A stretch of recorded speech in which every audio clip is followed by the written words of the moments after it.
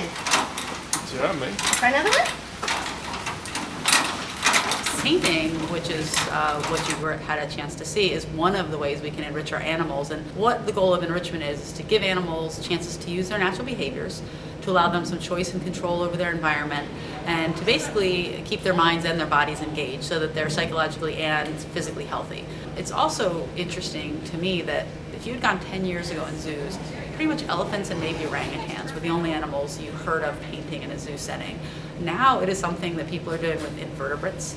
They're doing it with birds, they're doing it with all sorts of mammals. Some actually paint like you saw with a brush.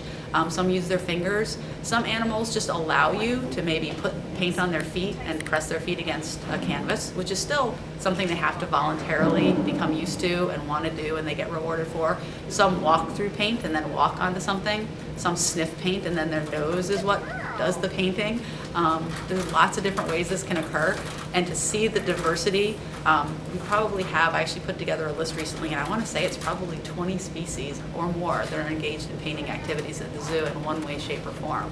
I definitely think this is art. When you look at the rest of the Smithsonian and you go down to the mall and see the Hirshhorn and what's at the National Gallery, it's all sorts of different things, and I think this is definitely one more interesting thing that we can contribute as part of the Smithsonian. And it's, some animals have different styles and some like more paint or less paint, so this is definitely art.